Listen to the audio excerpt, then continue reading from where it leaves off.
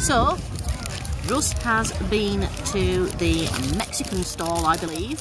Yeah. And what did you have purchased? It's a steak wrap, chili type steak wrap. It looks pretty fucking chunky, I'll give it that. It is. I'm just trying to get it into an openable position. It's okay, this is all being caught on film. There we go. Oh. Ooh, greasy. Right, let's have a go on it. How much for it?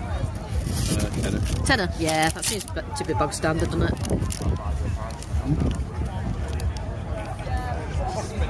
Saucy. So? Good. Good. What's the sauce like? Sweet chili. Sweet chili. Yeah, God, wow, there's a lot of meat in that. So it's like a minced meat, like a minced steak. Peppers, sweet chili sauce. Yeah. Oh, I can smell it. That's good. Yeah, I'd say that was worth it.